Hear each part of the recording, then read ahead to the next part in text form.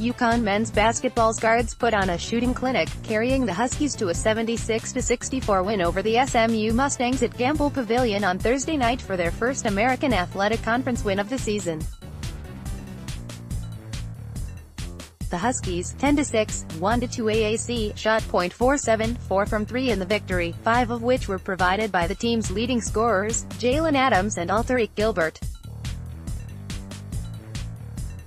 Adams finished with 21 points and Gilbert scored 19 in a return to form for both players. Christian Vital added 11 points and tied for the team lead in rebounds, while Tyler Polley broke a cold streak by knocking down a 3 and scoring 5 of the Huskies' first 7 points. The game started uncharacteristically fast for this SMU team, with both the Mustangs and the Huskies scoring on fast break opportunities and taking early three-point attempts.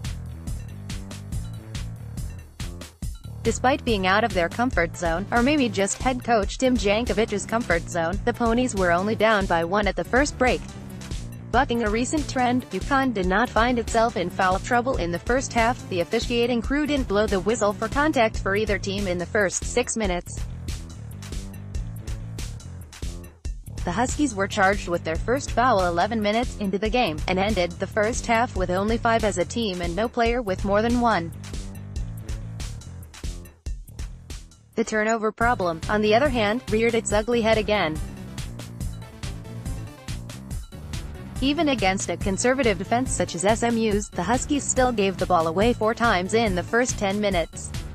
Discrepancy in rebounding only compounded the issue of SMU having many more scoring opportunities than UConn, and although some of it was due to unlucky bounces, the Mustangs grabbed 10 offensive boards in the half, regularly scoring on their second chances. The Huskies' sharpshooting was the story of the first period of play, carrying them to a 42-31 halftime lead. UConn was 6-10 from 3 in the first 20 minutes, converting the same amount of total field goals in the half as SMU, but on 10 fewer attempts than the Mustangs. Gilbert's only miss in the half was a desperation 3 at the end of the shot clock, and the starters missed only 7 total shots, free throws included, before halftime.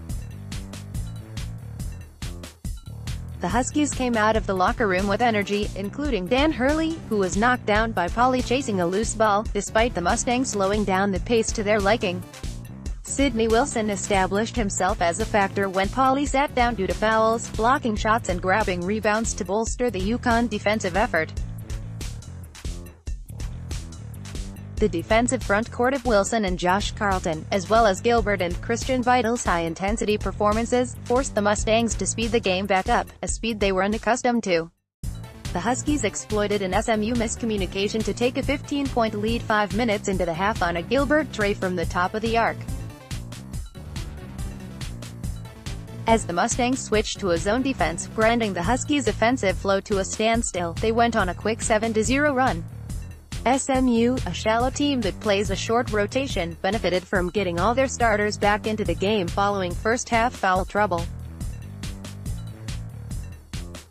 Huskies didn't adjust to the zone quickly, and turned the ball over several times during the intermediate minutes of the half.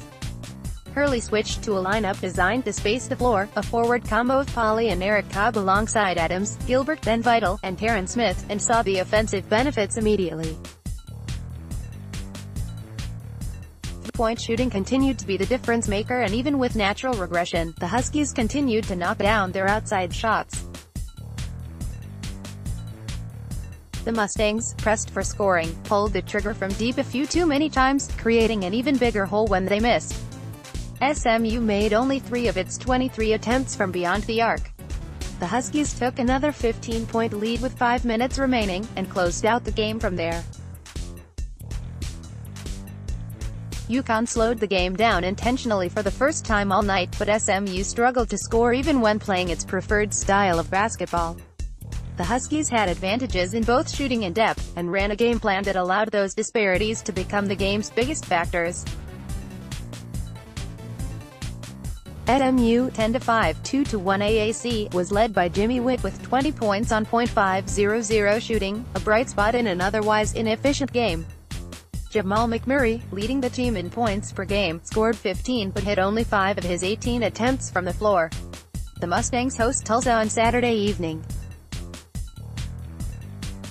Carlton was a boon to the team on both ends of the floor yet again, continuing a steady season, and Terrence Smith was a burst of controlled energy off the bench. The Huskies visit rival Cincinnati on Saturday night.